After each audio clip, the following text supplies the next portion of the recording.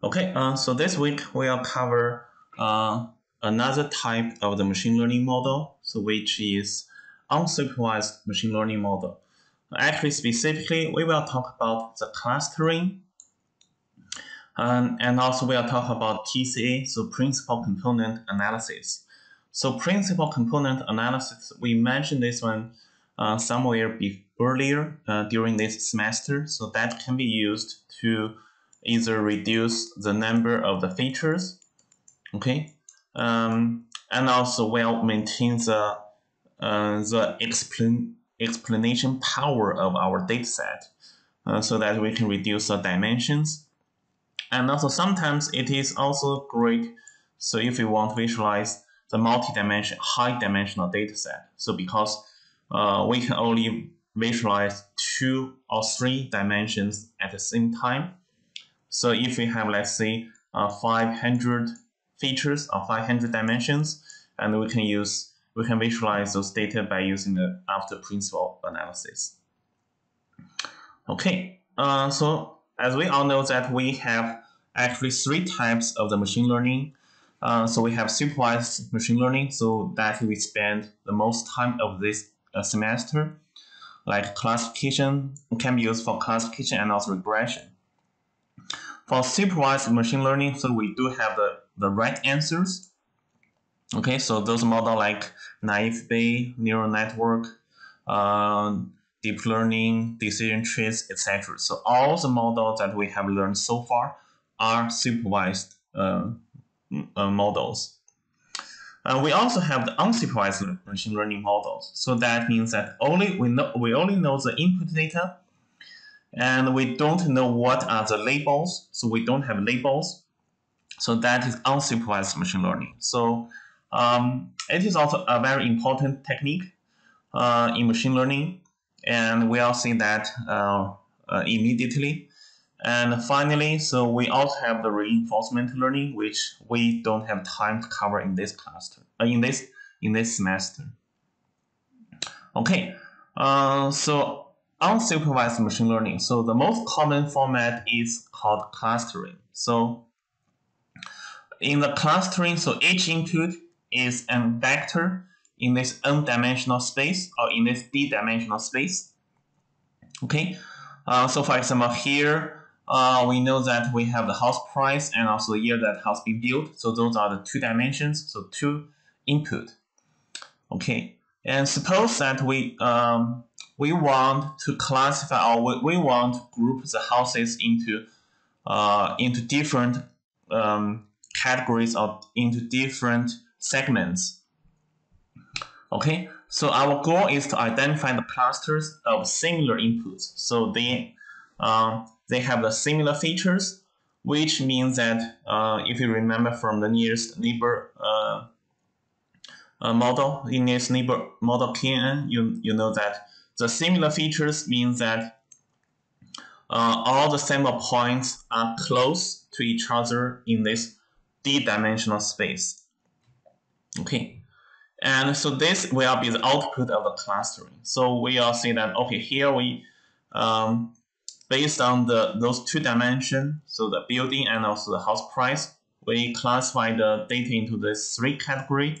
So the first one, which are expensive houses, and also second group, which are moderate, and also the last category or the last group, which are the cheapest houses. So that is what clustering can tell us. So we no longer have those labels, but instead we're going to group the data into the similar segments, okay, or the same clusters where they have the similar features. Okay, and k-mean clustering is one of the simplest one, and it is widely used in clustering algorithm. So where the k stands for the number of the clusters that you want, and also the number of the means that you want. So you have to specify the number of clusters in advance. So for example, if you want 5 clusters, and you just set the k equals 5. And the goal is that we won't put all the points into a way that the distance from each point to its assigned means will be minimized.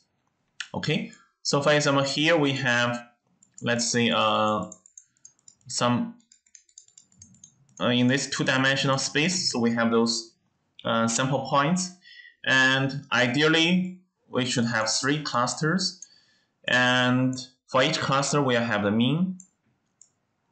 Okay, so those are the central point. And ideally, so for the distance between each single point to its mean, so we want to minimize those distance. Okay, minimize the total sum of the squared distances. And the step is actually pretty simple. So first, we choose k random centers, okay, which are in the d-dimensional space. And we assign each point to the mean that is closest, okay, to which it is closest, okay. And next we'll have those k clusters.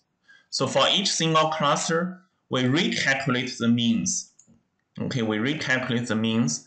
And next we compare that if the new means are same to our initial means, so our initial clusters, so our initial random case. And in most cases it will not. So if the means are the same, then we stop, and if not, and then we'll go back to step 2, and we will assign each point to their new means, and we recap the means, and also we say that if the mean has been changed or not. Okay, and let's see an example. So here, let's say we have those input data. Again, let's say in here we have the two-dimensional space.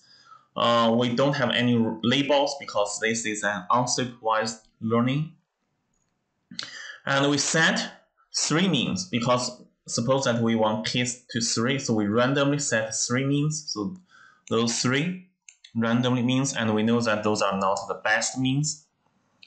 And we assign the points to their closest means. For example, those green points assigned to this cluster because they are closest to this green triangle, and also those are the second cluster, red ones, and also this is the third one, that is blue ones. Once we have those clusters, we recalculate the means. So here we can see for this cluster, the mean is this one. For the green cluster, the mean is this one. And also for the red cluster, we know that the mean is this one. And the next, we'll see that if the means has changed. And yes, it has changed. And so we reassign, for each means, we reassign those points. So for example, for the blue ones, there's no change because the mean is still within that group.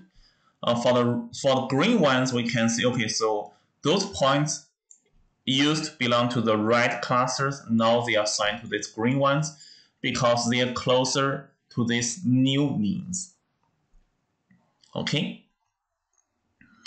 And we will calculate that one multiple times. So each time if we have new means, we will reassign the point to their new means again. And we repeat that one multiple times until we reach a point that the means will not change. Okay, so until we reach a stable point that the mean will not change. And in that case, we will stop there, and we'll use those means. Okay, we'll accept that as the final result.